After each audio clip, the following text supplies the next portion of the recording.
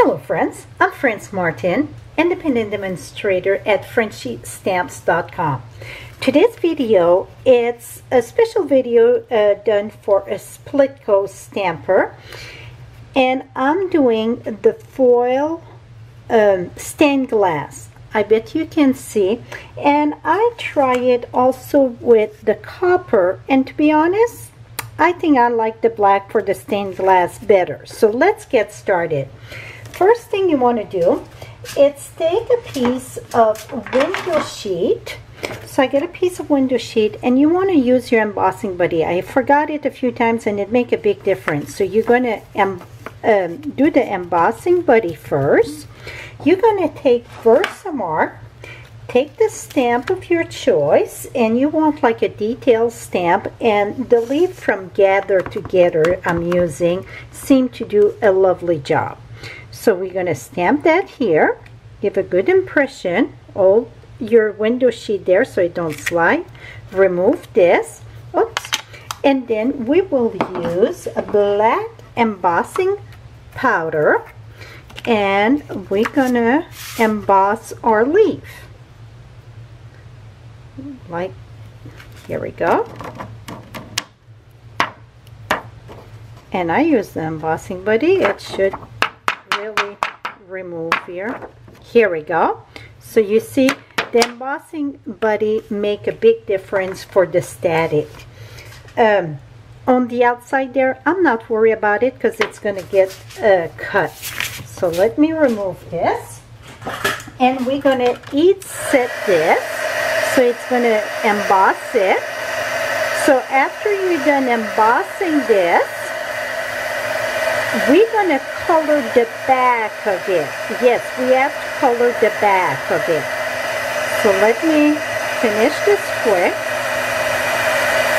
And when I color the back of it, we're going to color it with alcohol markers. So in this case, I'm using Stampin' Blend. And I like to, so make sure it's the back. You're going to feel the front of the back. And I like to use the lighter color first. So this is Daffodil.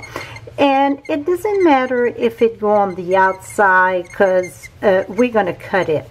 So I'm just adding color here and there. And you see it's still some white left in there. Now I'm going to use pumpkin pie. And I'm going to add a little bit of pumpkin pie here and there. And then I'm going to use cherry cobbler. And this is all the dark one. And I'm going to add just a little bit. And that is very dark. So sometime I come back with the lighter color. First, let's do some green. That is all olive. And I go pretty much at the tip. So let's say it didn't change all the color yet. Here we go. When you mix color, just wipe your tip. Now I'm going to use back my pumpkin pie here. And I'm going to blend a little bit of that cherry cobbler. Just because it's so pronounced, the cherry cobbler. And then it dries fast, but you want to give a little bit of time to dry. So you can see here. Now when you're done with that, I just cut around. And you see here I had forgot my embossing buddy. Just cut a little bit around. Now you're going to take aluminum foil. That is just the kitchen foil. And this is the heavy duty. So usually I just crunch it, but because it's the heavy duty, I don't want to crunch it. It's hard to open again. So I'm just going to crimple it in my hand. Et voila. Now I'm using the adhesive sheet. I got the Sizzix adhesive sheet here. You're going to peel this up. So the sticky it's at the bottom there. Take your foil. You want it crunched, but then you want it, so now I'm just going to try not to make holes in it. If you get little holes, don't worry about it. We're going to take this, put that between our sheet here, and then I will cut that right here. Voila. Now you're going to take your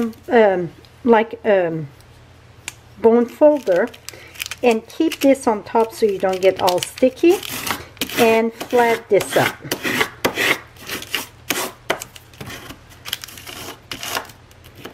Okay, now you're going to take your leaf,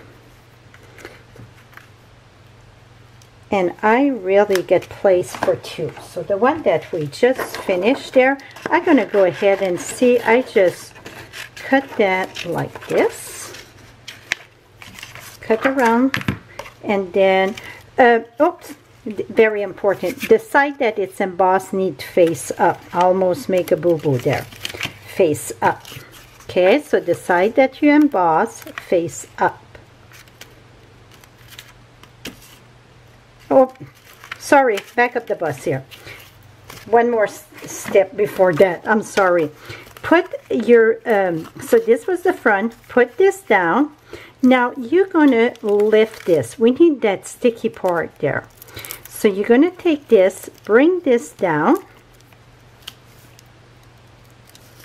and you don't really want to put your fingers on the foil, because what's going to happen is that you want to have the sticky. Okay, now I'm starting. I'm using my piece that was at the top. I'm using a silicone mat at the bottom to help me out. Put that there. Now when you peel this here, peel it down. I don't peel it up, because if you peel it up, the glue on it will not stick on the foil. So you want to peel it down. Keep it down. So really you want to roll it. Roll it. Okay. Now the side that it's embossed, it's face up. Face up. Now to help me, I just put this at the top here. This part, it's a little bit sticky. And then here we go. I won't do both of them. One is enough for this, right? Here we go. Now I just took my snip and I just cut around it. Very, very simple. Just cut around it. And when you're done cutting, you get that, see how pretty it is? The crackle of the foil, that's what make it give the look of that stained glass. So when you cut, you don't have to go right at the edge. I try to keep not too much on the side, put it that way. You could always take a die to cut it with the die. Just make sure you wash your die when you're done, because it's going to be some sticky on it, right? The reason why I don't use the die, it's because it don't go close enough to my image.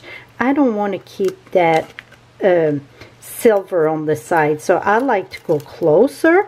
So then for me, this worked perfect here.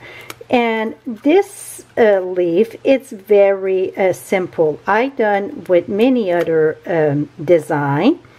Oh, this was right at the side there. Here we go. And it worked awesome. I did some with hummingbird. It's just a fun technique. So when you're all done with your cutting, and if you can see, it go very lovely. Also, one tip when you fussy cut, this is called fussy cut, I don't really turn the scissors. If you've been washing my left hand, that's what it was moving. So now that I got my leaf done, I just use my cardstock, and then I use Come Gather Together, the designer series paper there. And this was over here. So I stamp my grading, cut a circle of 2 inch. We're going to mount that together. And then I call it,